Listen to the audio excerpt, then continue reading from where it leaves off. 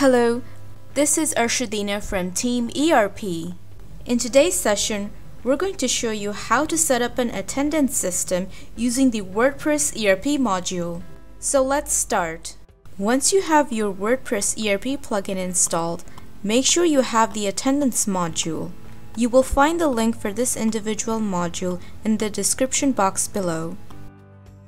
When you have the attendance module installed, the HR section will look just like this. This is the site where people check in and check out to record their attendance. To set the attendance settings, navigate to the WordPress ERP dashboard, go to Settings, HR, and then click on Attendance. Configure the grace time, threshold time, self-attendance, IP restriction, and attendance reminder. In case an employee forgets to check in, click on Save when you are done with your settings. Before we proceed further, let me talk about the grace period as well as the other settings. Grace before check-in refers to how early in minutes is a check-in acceptable for a person to check into the office.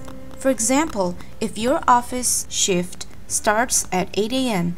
and an employee checks in at 7:55 a.m., this early check-in will be acceptable because the grace time before a check-in is set to 10 minutes. Grace after check-in refers to how late in minutes is it acceptable when a person checks in late to the office. For example, if office shift starts at 8 a.m. and an employee checks in at 8:09 a.m., this will be acceptable as a timely entry because the grace time is set to 10 minutes. Grace before checkout refers to how much time is acceptable in minutes when a person leaves the office early. For example, if the shift ends at 6 p.m. but a person checks out at 5:55 p.m., this will not be counted as an early leave due to the grace time before a checkout being set at 10 minutes. Grace after checkout refers to when overtime will be counted. So if a shift ends at 6 p.m. but an employee checks out at 6:05 p.m., this will not be counted as an overtime because grace time is set to 10 minutes. So overtime will start after 6:10 p.m. Self-attendance means an employee checks in manually by logging into the system and clicking on the check-in button. Enabling IP restriction means a person can check in or out only from one specific IP address.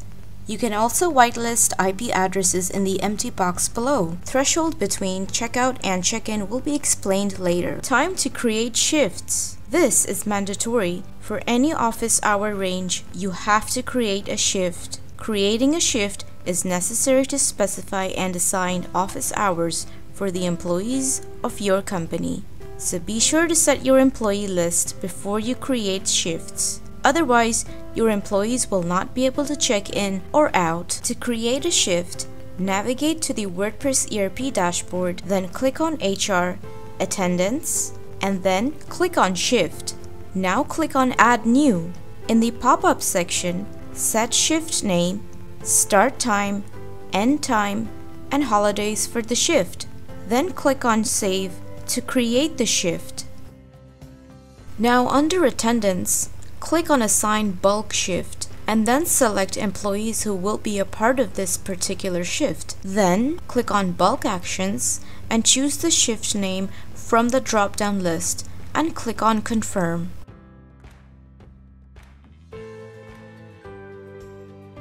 Go back to Shifts by clicking on the Attendance tab. Under the Action column, click on Generate for the shift you just created. Set the date for your shift and select employees who will be in this shift. Now click on Generate to confirm. Employees assigned to this shift will now be able to check in. Let me show you an example from an employee's perspective.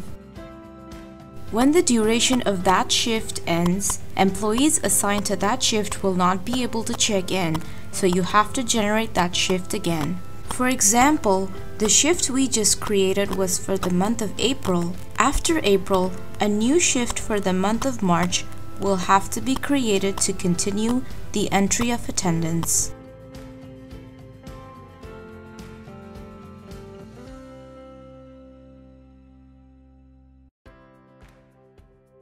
Within a shift duration, Employees can check in and out multiple times. This is done by setting the threshold time, which allows one to check back in after a designated time. In this demonstration, a person can check back in exactly after 2 seconds. Go to Settings, then HR, and select Attendance to set the threshold time. As an admin, you can view the overall attendance of your employees.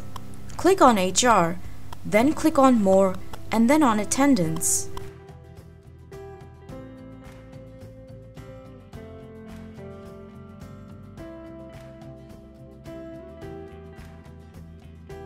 Employees can also view their own attendance record.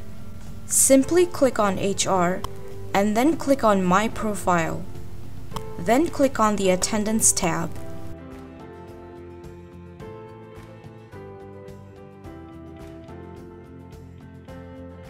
Employees may forget to check out from the attendance system. The WordPress ERP gives you the authority to manually alter the employee's attendance record. So click on More, then click on Attendance, and then select Add New.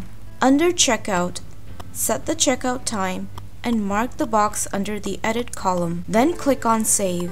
You can also control all the employees at the same time by changing their status to present or absent, and even change the time of their entry.